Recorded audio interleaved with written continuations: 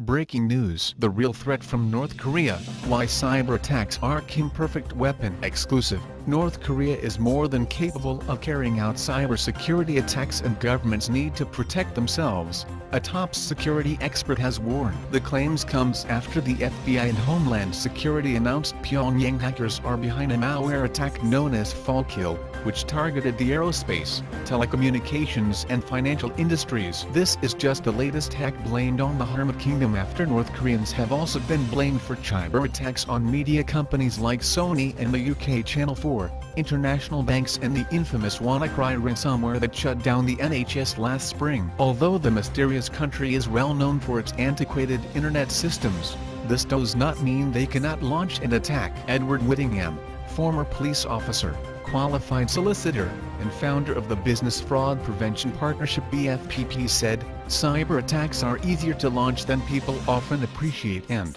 to an extent, these types of attacks could be considered the perfect weapon as an alternative to military attacks." As a small state, particularly as isolated as North Korea currently is, a cyber attack provides North Korea with a genuine option to cause significant damage, with much less chance of public or military reprisal than if they were to launch a missile. For example, given what we saw occur with WannaCry, it is fair to assume that North Korea is more than capable of launching a serious cyber attack, but there are many reasons why this occurred and so many nations are now capable of similar attacks, should they wish to do so. And in times of rising tensions between the US and North Korea, cyber attacks could be the perfect weapon for the dictator. Mr. Whittingham added, "Clearly, as cyber attacks carry a much lower risk than any physical military action, which will definitely be something North Korea is aware of. Why risk worldwide repercussions for making a very public attack in the form of a missile, when they could launch a cyber attack which is likely to go under the radar to an extent?" The country also reportedly engages in cyber espionage. A South Korean lawmaker claimed the nation hacked the South Korean Defense Ministry in September 2016 and stole a lot of data,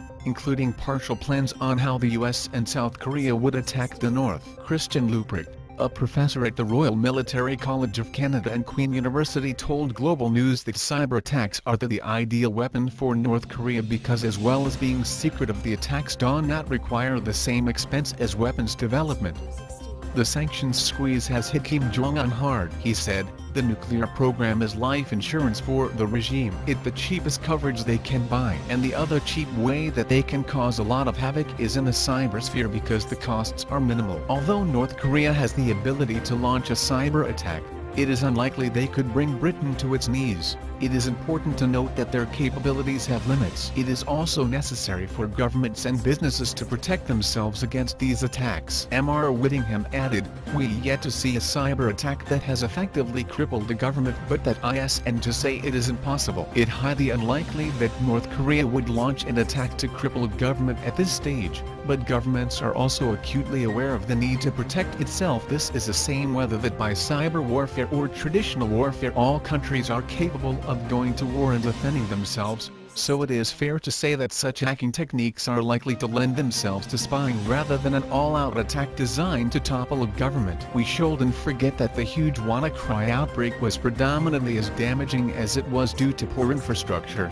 lack of patching and inadequate user awareness training, as opposed to be an expertly executed cyber attack." So, what you think about this news? Please share this news to your social contacts and comment in below comment section. And don't forget to subscribe and don't forget to press the bell icon button next to subscribe button to get daily latest news alert. Thanks for watching this video. Please keep your support always.